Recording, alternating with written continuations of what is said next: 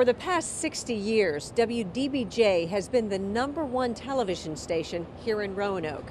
People have such a strong connection to the CBS station that they see the company's employees almost like family. For many who watched the murders live on TV yesterday, it was like watching friends lose their lives.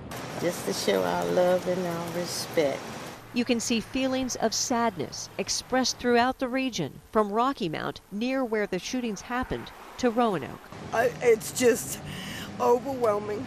At Wdbj, people brought in a steady stream of gifts and sentiments. When you wake up in the morning, you feel like you're waking up, to somebody you know. Wednesday morning, during a live interview, former Wdbj employee Vester Lee Flanagan shot and killed photojournalist Adam Ward and reporter Allison Parker. I loved her on live broadcasts.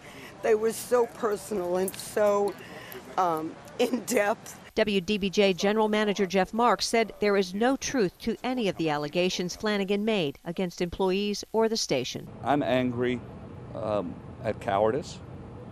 I'm angry at the system, which didn't have a place for this man to be taken care of. I'm angry for lives cut short. I'm angry for all the people in my building who are suffering. Please join us now in a moment of silence.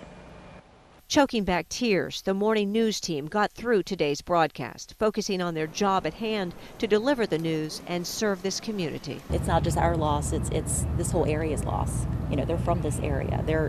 They have roots in this area. The anguish and sadness over 2 lives cut short, shared by a city and beyond. We are a community. We are a family. If we're not, then what are we doing here? What are we doing on this earth? I don't understand what's happening in this country. In Roanoke, Peggy Fox, WUSA 9.